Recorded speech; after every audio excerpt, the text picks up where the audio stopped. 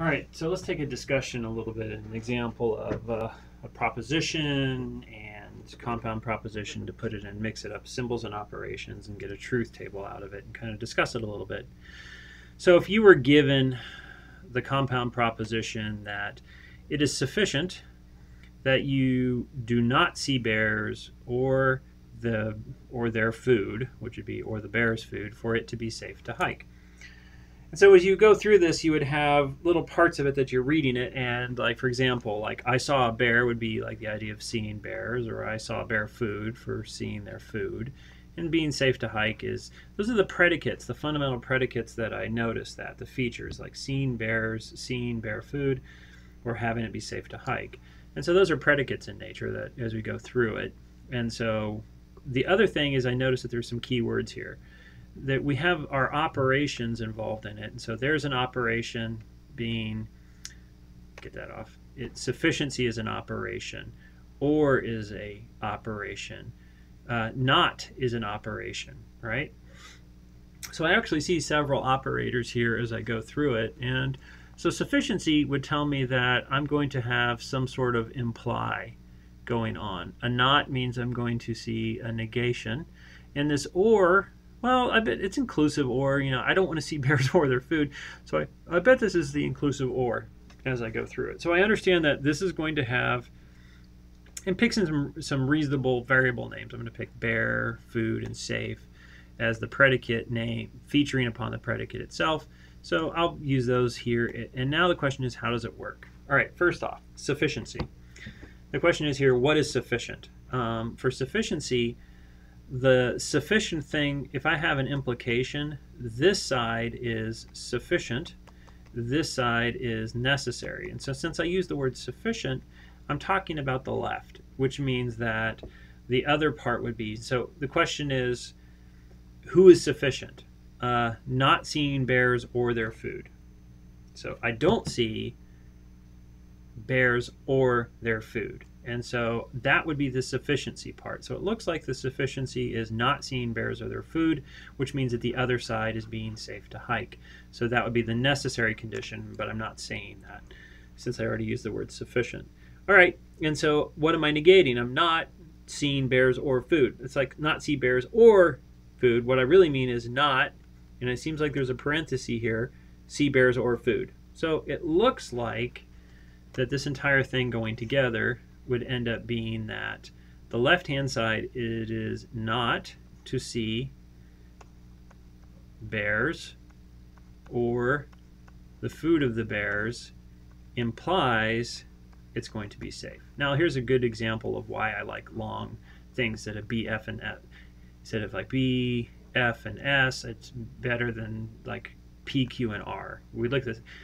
It is not the case that seeing bears or the food, right, which is I don't want to see the bears or food or bear food, will imply that it's safe. And so sufficiency, since I said sufficient, I talked about the left side, and then the other thing goes on the right.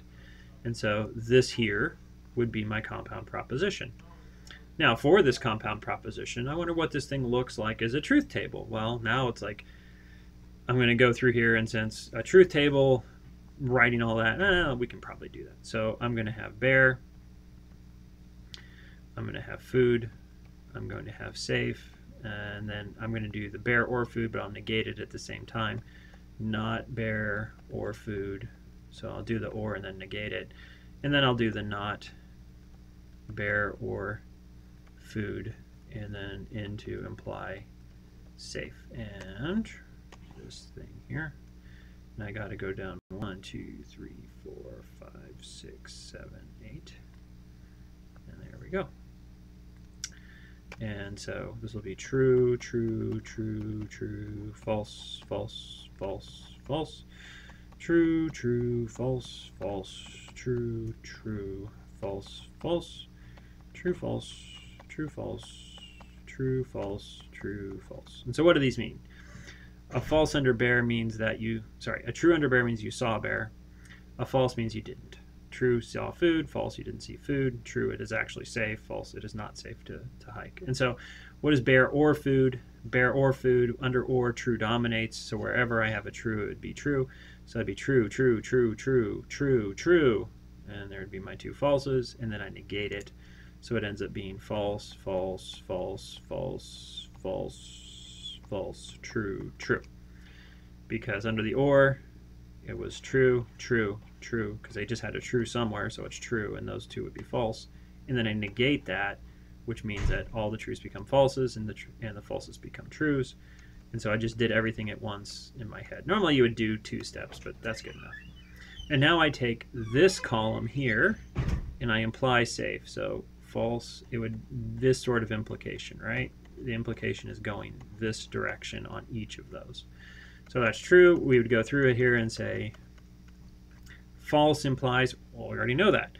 False is vacuous. The hypothesis has not been met. False implies anything is simply true. So that means all of these are false implies. False implies, false implies, false implies, right? For every one of those. That means that the condition hasn't been met, so you can't have lied. So we're good to go. Those are just simply going to be vacuously true. You can't have lied because the condition has not been met. Now we check. True implies true. That's true. True implies false. That one is false. So now we look at this and say, you know what? No matter what happens, whether you see bears or don't see bears, or see food or don't see food, or whether it's safe or whether it's not safe, on all of those trues or falses, all 8 possibilities, it's almost all true. So saying that it's sufficient to not see bears or their food for it to be safe to hike is normally true, but it's not always true. There's one time it's false, and the one time it's false is that, hey, look, I did not see bears or their foods, yet it wasn't safe. In other words, you didn't see food, you didn't see a bear. He was stalking up behind you because he didn't realize that you were the food. By the way, it wasn't safe.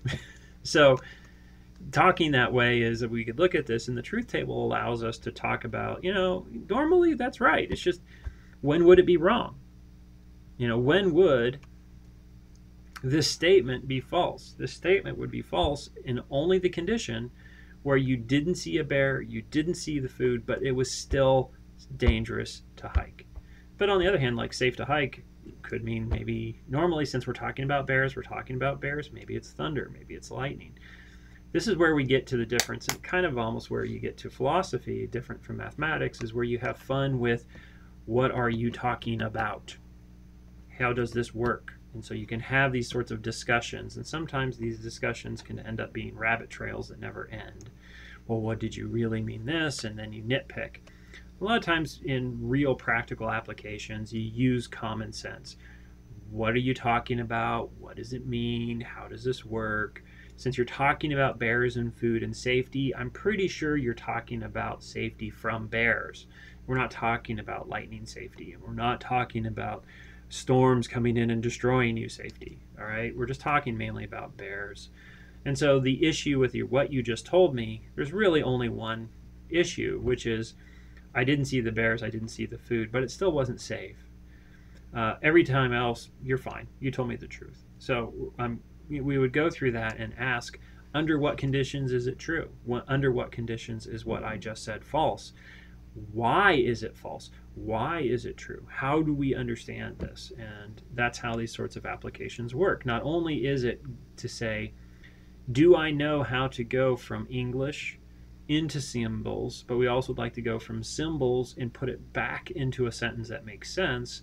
But along with that is maybe making the truth table, but usually having the form of the truth table in my mind to know what's going on. When is this true and when is this not true? And be able to have a verbal discussion about it.